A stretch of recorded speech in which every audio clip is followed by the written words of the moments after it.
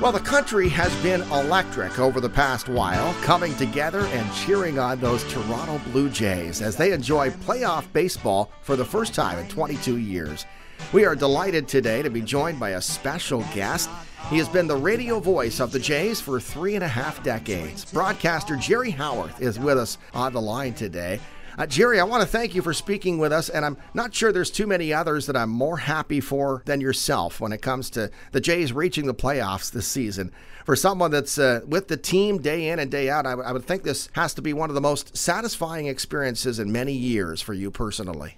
Well, it really is, Brad, and first of all, thanks for having me on, and second of all, I'm so happy for the fans. They're young, they don't remember a lot the 92 and 93 years, but this is their team, and I'm so happy that the Blue Jays went out there to Texas and won two to set up this game on Wednesday for everybody. It's going to be so exciting for sure. Now, I'd like to touch on 3 specific concepts with you today, Jerry, and they're somewhat intangible concepts.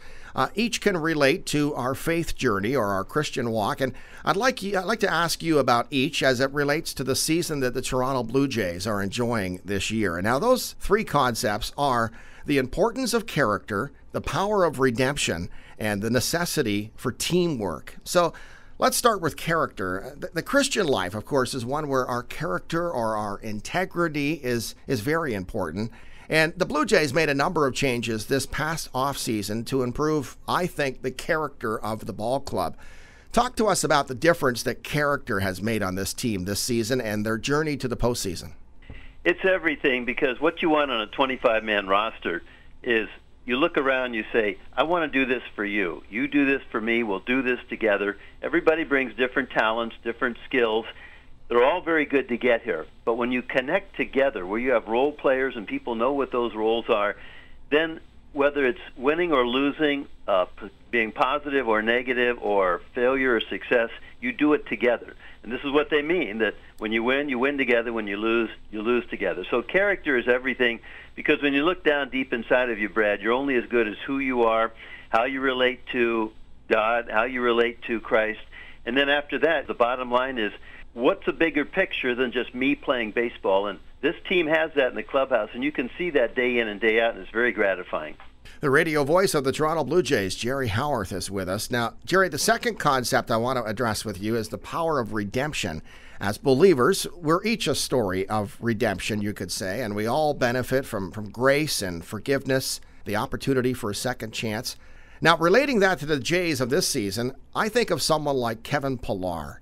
It was just last season that Kevin fell into the manager's dughouse because of an incident on the field where he reacted to and questioned the decision of his boss. And he was sent to the minors for several months where he had to come to grips with what he did, but he eventually got the opportunity for redemption. And boy, has he delivered ever since. A beautiful story about the power of a second chance.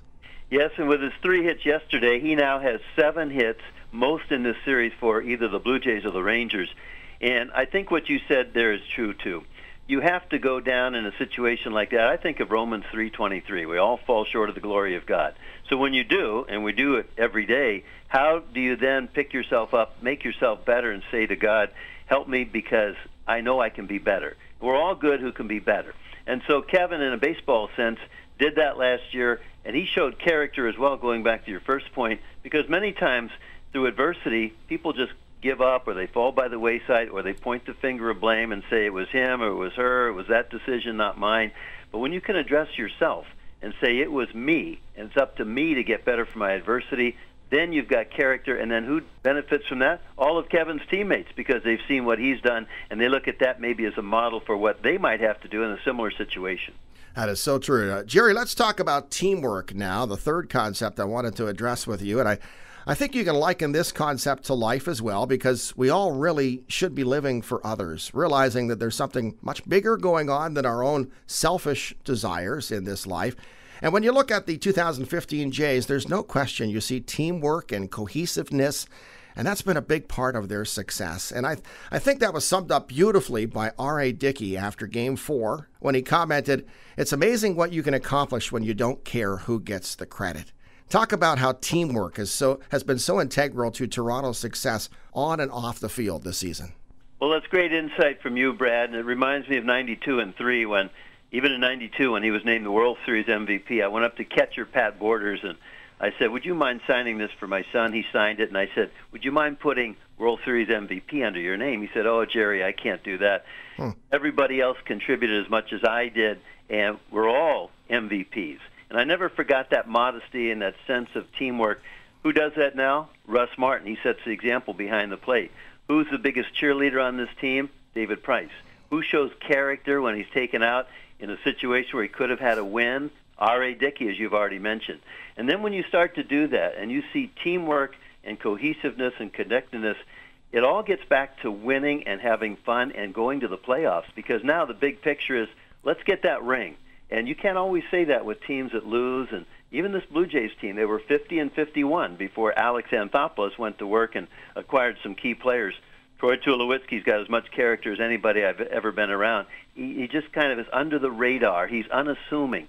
He just does the job. He has now just 2 base hits in this playoff series with Texas, but the biggest one was in Game 3, the 3-run home run to stretch a 2-0 lead to 5-0. That's, for me, the swing of the playoffs. Absolutely. Finally, Jerry, we would be remiss if we didn't ask you briefly about the all-important and decisive Game 5 in this series. It goes Wednesday, of course, at 4 o'clock at Rogers Center. How do you see this playing out, and what are the keys for the Blue Jays to come out of this with a victory and move on to the American League Championship Series? I think the key for both teams, Brad, is a well-pitched game by a starter. In this case, you have a young second-year pitcher in Marcus Stroman who's overcome adversity, knee surgery in March, and just was outstanding in his 4 starts in February, won them all. In his 4 starts in September, I beg your pardon, he won them all. And I can't think of a better person on the mound right now than Marcus Stroman. He feeds off the crowd. He feeds off the energy that he has. His teammates feed off that. But having said that, left-hander Cole Hamels has been around too and helped win a World Series for Philadelphia in 2008.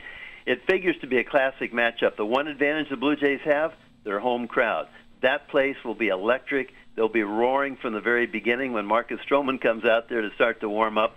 And now you get to a point where you have 2 evenly matched teams, and let the best team win from the standpoint of which starter might go deepest into the game, and then David Price perhaps to pick up the situation. You've got Roberto Osuna, Aaron Sanchez. It's a nice situation for the Blue Jays to be in, but it won't be easy because Cole Hamels has already shown he can pitch against Toronto, which he did in Game 2. And it will no doubt be the biggest game the Toronto Blue Jays have played in the past 22 years. Legendary radio broadcaster and longtime voice of the Toronto Blue Jays, Jerry Howarth, has been our guest today. Jerry, you're such a class act. We really appreciate you coming on the show and talking with us today. So here's to more playoff excitement to come, we hope, and to you personally, we trust continued good health and many more years of hearing your wonderful voice during the summer months from the radio booth at the ballpark. Thank you again so much for taking some time for us this afternoon. Brad, happy to do it, and God bless you. Okay, Blue Jays.